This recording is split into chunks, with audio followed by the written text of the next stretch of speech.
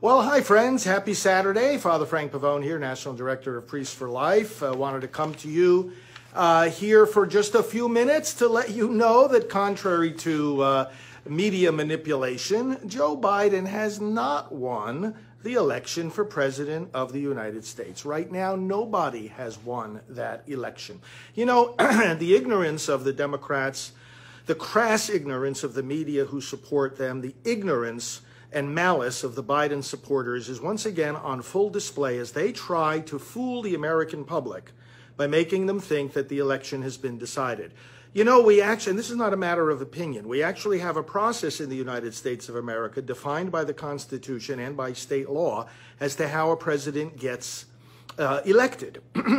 If you're hearing media reports that Biden has won the election, you'll hear the word projected and projected to win. You know what that is? It's an opinion.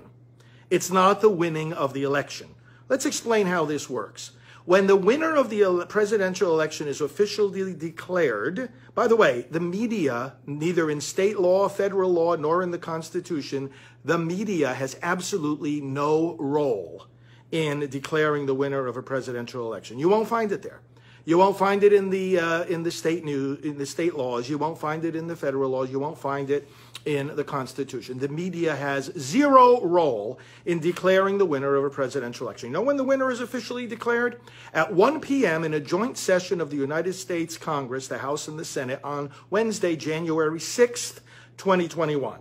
That is when the joint session of Congress receives the certificates of vote, which are the certificates from each state, where on December the 14th, the electors of the Electoral College each meet in separate sessions to cast their votes for president. Again, a simple knowledge of the Constitution tells you how this works.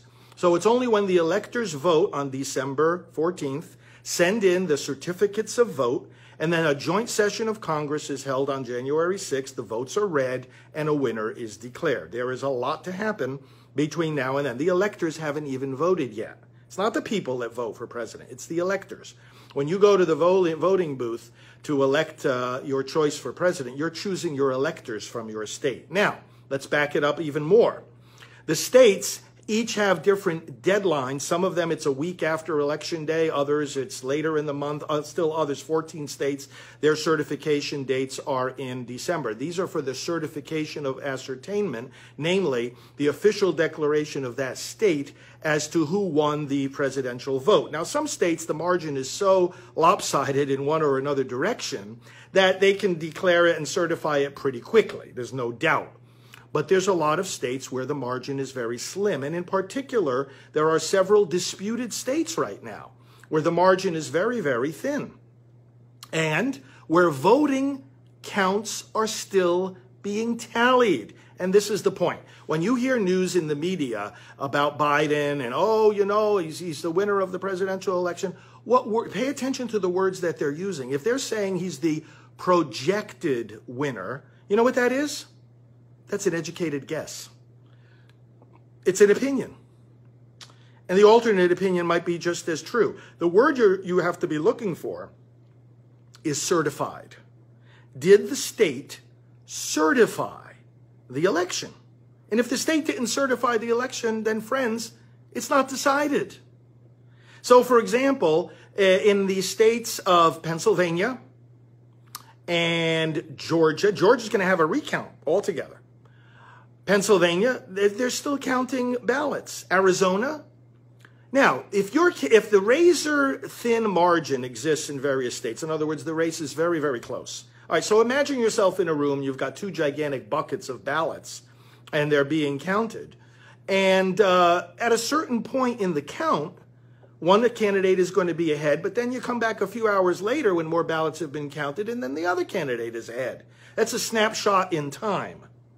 And so what you have to do is you have to look at the rest of the ballots that remain to be counted. And again, there are hundreds of thousands of ballots that still remain to be counted and are being counted in states where the margin is razor thin. So the state cannot possibly certify the results yet.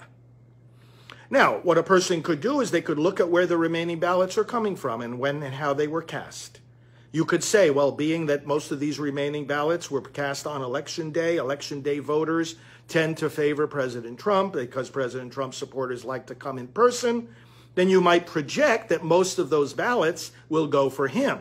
Biden campaign has a different opinion about based on where some of these remaining ballots come from. We know where they came from. We know how they were cast. We know if they were early mail-in ballots or late mail-in ballots or election day ballots or provisional ballots. We know what they are. They just still have to be counted. And campaigns can have different opinions about which direction they think, emphasis on the word think, the ballots are going to turn out. But they don't know until they're actually counted. So the states can't possibly certify this. Moreover, either at the request of the campaign or according to state law, if the margin of difference is within a certain slim margin, states will automatically trigger a recount, or a campaign can request a recount. Georgia is definitely going to have a recount. Pennsylvania may well have a recount. So the point of the fact is, friends, all you're hearing from the media right now is wishful thinking. It's their opinion. It's the opinion of the Biden campaign. You listen to the mainstream media, might as well be listening to Biden himself. Of course they want to think that they won.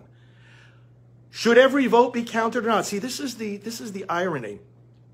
These people come around and they're always saying, oh, well, you know, every vote needs to be counted. Every vote needs to be counted. Well, then keep your mouth shut until every vote is counted. We don't know the winner of the presidential election yet. We have a process in this country. The ballots get counted. If ballots are challenged, as many of these ballots are, because they, besides being slim margins in some of these states, there's also evidence of impropriety, and it's being investigated. And also the courts are getting involved, and there are legal challenges. Can't we as Americans, and can't the American media just hold off and let the process run its course instead of trying to manipulate the results? For goodness sake, give the process a chance to work out. This is a contested election. The states have not certified. So once again, in a nutshell, if you're listening to media reports, you listen for these words. The state of such and such has certified the winner. Even then, it's not the final word because, again, that chooses the electors who then, by December 8th, the states have to have their certifications sent into the federal government. And then on December 14th, the electors will meet each in their own state to cast their vote for president. And then again, on January 6th at 1 in the afternoon, the House and the Senate will get together in the U.S. Congress, and they will hear the votes of the electors. And then, and only then, will the winner of the presidential election be official. So I just wanted to give you that information, my friends. And please pass it along to your friends. So share this video. Tell them the facts of what's going on. Again, ballots are still being counted, and many ballots are being challenged. Let the process run its course. Thank you, friends. We'll be leading some prayer tonight at 9 p.m. For the fair and just completion of this election process. So join us here tonight, live at 9 p.m. Spread the word, and God bless America. God bless our president, and let's hasten to victory. God bless you all. Thanks for watching.